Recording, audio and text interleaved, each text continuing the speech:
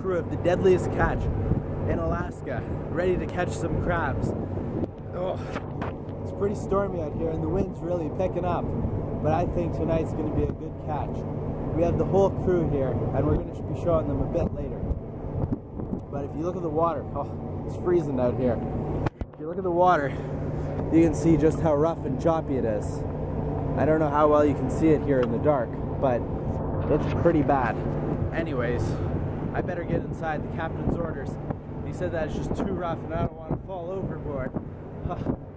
Anyways, see you in my next video. Subscribe.